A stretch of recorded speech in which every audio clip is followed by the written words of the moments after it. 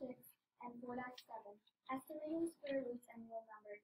I can estimate square roots and find real numbers. Awesome, thank you, Delene. Now this part, estimating square roots, we are going to do a little bit of it in this note here, but you did that in 4.5, or 4-5, right? Yes. Okay, a real number. You're going to see a diagram here in a few moments, but it would be all rational and irrational numbers.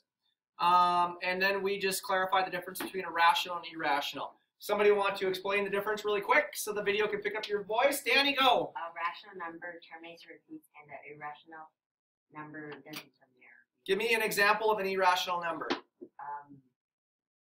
6 and 7 times, and then there's 3 dots.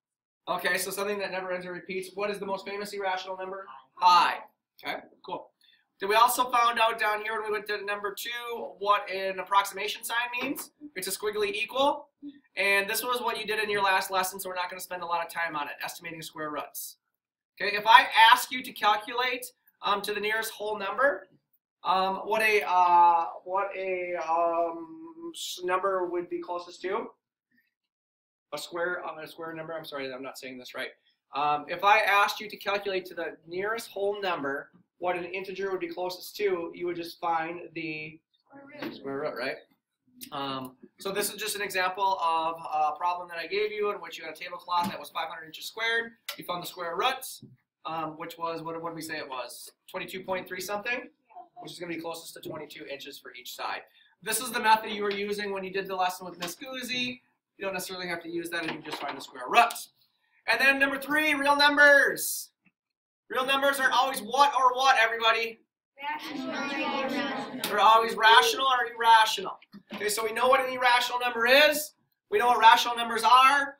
When you are trying to figure out, or you're classifying real numbers, our strategy says we start from the small box and we go to the bigger boxes. Okay? Question like number 5, it is the square root of 5. You probably need to calculate the square root of 5 in order to figure out, first of all, if it's a whole number, an integer, a rational, an irrational, and so on.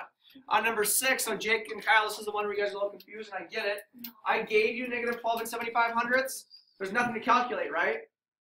So you just use that number to classify. On number 7, there are some calculations again. 72 over 4. Do you have to calculate what 72 over 4 is? Yes. Yeah, 72 over 4 is 18, and 72 over 4 and 18 are whole numbers. Yes or no? Yes. Because 72 fourths equals 18. And then number 8, if it pops up as an error on your calculator, you know that it is not a real number at all. And then density property in your own words. Somebody explain to me the density property in your own words. Loudly, Pragya. 2 real numbers can come consecutively. If you have 2 real numbers, they could never be consecutive real numbers because there's always something between them, right? So the density is like infinite. There's always going to be something between 2 numbers when classified as real numbers. Is there always something between 2 integers?